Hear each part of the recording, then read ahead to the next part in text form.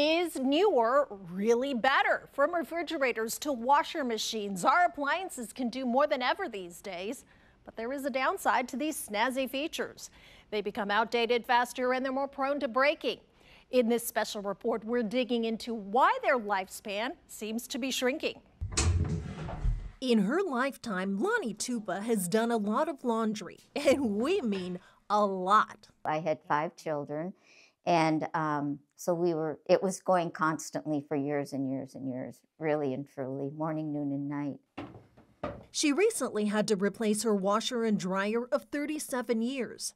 Yep, 37 I probably could have eked out even longer. Was it hard to let them go? 37 years is a long time. A little bit, and I kept them in good condition. It was okay. It was okay. I'm ready for something new. But shopping for an appliance these days has become somewhat complicated. Some say manufacturers have really shut the door on quality. Good morning, Dolesbury Appliance. Welcome to Dolesbury Appliance of Leavenworth. I have been directly in the appliance business for right at 50 years. Ferg Massing is the owner, and in more recent times, he's noticed a change. Appliances were not failing at this very rapid rate, and it happened very quickly. What do you call this area of the store here?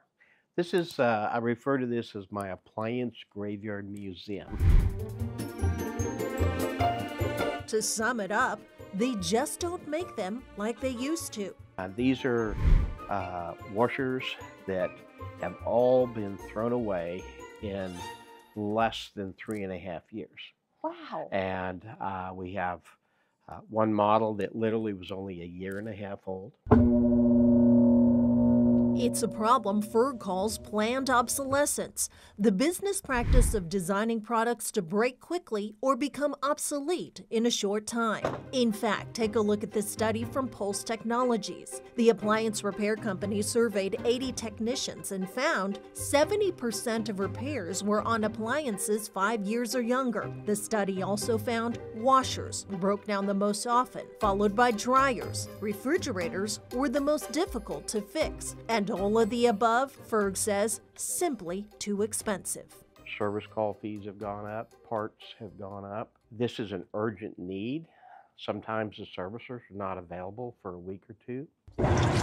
And technology is also playing a role in watering down that quality. The electronics that are put into the machines appear to be just simply a lower level of quality. It's almost like they all got together and said, well, what the heck, you know, and then just started making a lower quality appliance.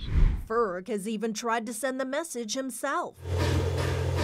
I have tried to preach to these manufacturers that the quality of their product is not up to expectations. They don't want to accept that. They don't want to talk about it. They don't want to listen to you. They don't want to listen. I think we have to accept what we've got. But I would love to tell a different story when my customers come into the store. But it's a story he doesn't see improving anytime soon. I do not see that as a desire from the manufacturer side to have an incentive to do that. As for Lonnie, she did her homework and she chose this set of Speed Queens. I've already washed 4 loads and they're working great. Banking on the motto, built better to last longer. Ready for another 37 years. That's right. Or I'll more. be 110 when that happens.